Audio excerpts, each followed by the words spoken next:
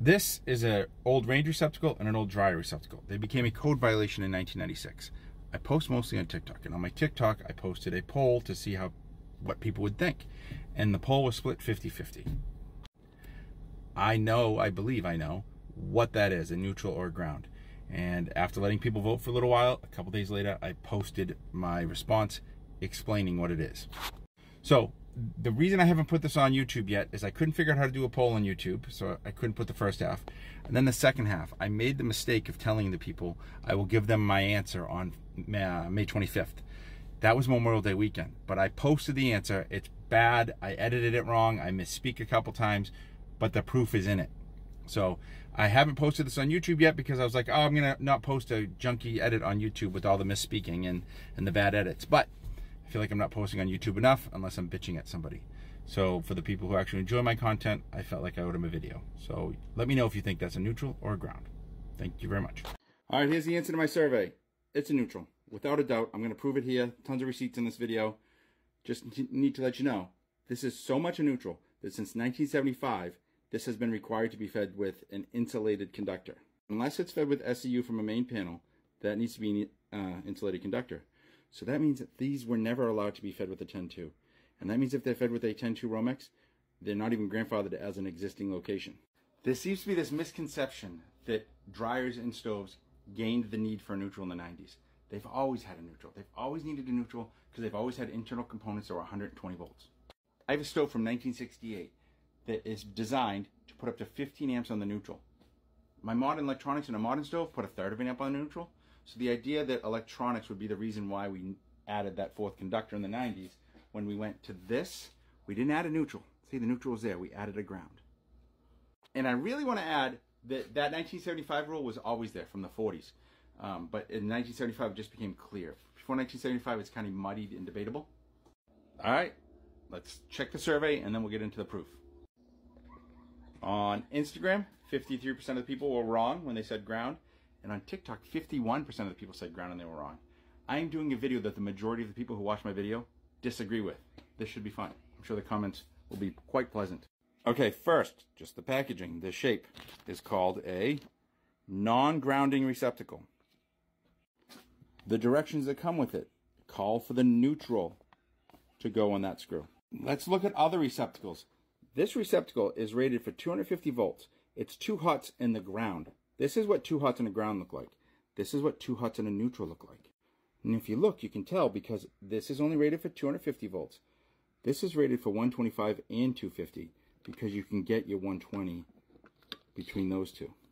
So now when we flip this, we have 2 brass and a green with a bonding strap to the yoke. When we flip this, we have 2 brass and a silver with no bonding strap to the yoke. When we flip this one, that is the combination of both of them, we have 2 brass, a silver, and a green. And the green has a bonding strap to the yoke. That U is the one that's green, and the silver is the one that's bent. Just like here. So, of course, over the years, with all the changes, there's slightly different wording. And there's already different wording in this rule from 20 to 23. So I'm going to go to the 23 to show you the wording there. All right, now we're in the 23. In the 23, frames and dryers. Here's the rules for how we do it new. That's the 4-wire. But here's when it says how we handle existing branch circuits. So if you have an existing branch circuit that the equipment grounding conductor is not present. So right there, that automatically would be another sign that it's a neutral, because if it has the equipment grounding conductor, you can't use this. So when there's no equipment grounding conductor, the frame of the appliance shall be permitted to be connected to the grounded conductor. The frame is being connected to the grounded conductor. Now, in order to use this exception as this in an existing location, these are the qualifications. You have to match the first 3 and then one of the last 2. And what is number 4? The grounded conductor is insulated, or the grounded conductor is uninsulated and part of an SC cable.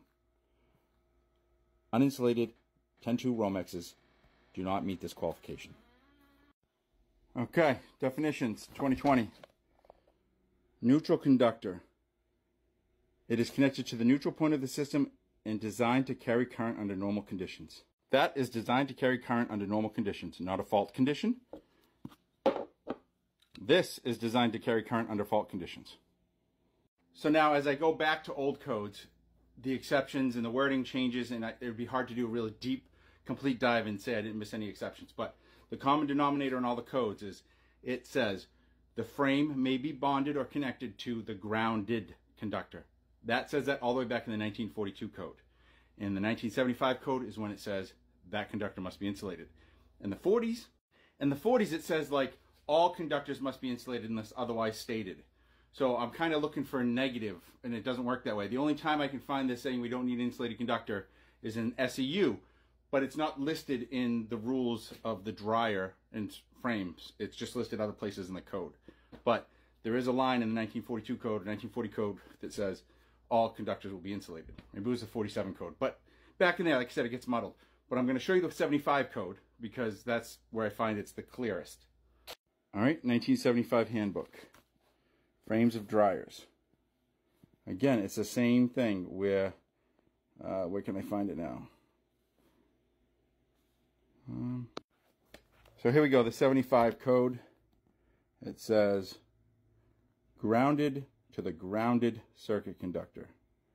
And number 3 says you can do it not smaller than number 10. And insulated. The grounded conductor must be insulated. The 1947 code book. Frames of dryers and ranges. Actually, it just says ranges, but grounded by a connection to the grounded circuit conductor. There you go. So I focused on dryers. I don't have a lot of time to do a lot of takes or a lot of editing, so hopefully I didn't misspeak. The same rules apply for ranges, but everyone did ranges in SEU. A bunch of people thought it was okay to do dryers in Romex. That's crazy. But I have some old handbooks. The 96 handbook really gets into it. The 68 handbook really gets into it. And they really explain the meaning behind all of it and why they did it and why they didn't do it. It had to do with World War II. It's really interesting. I just don't have any more time to put into this video today because it's Memorial Day. When I said I was going to post the Insta today, I forgot it was a Saturday of Memorial Day. So I got to get off the phone before I'm divorced. So thank you very much.